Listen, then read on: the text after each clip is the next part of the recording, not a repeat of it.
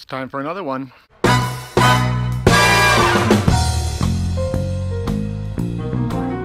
So here I am out here in the North Woods again on the North Shore of Lake Superior, and on this stump down here we've got something really cool growing right here, and again I'm going to use my jeweler's loupe to get in nice and close so you can take a look and see what it is.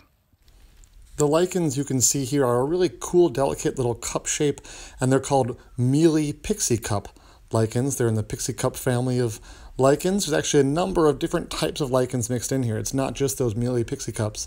It's pretty fun to be up on the North Shore and see the incredible variety of lichens that are up here, which is due in part to the exceptional air quality and some other factors like climate.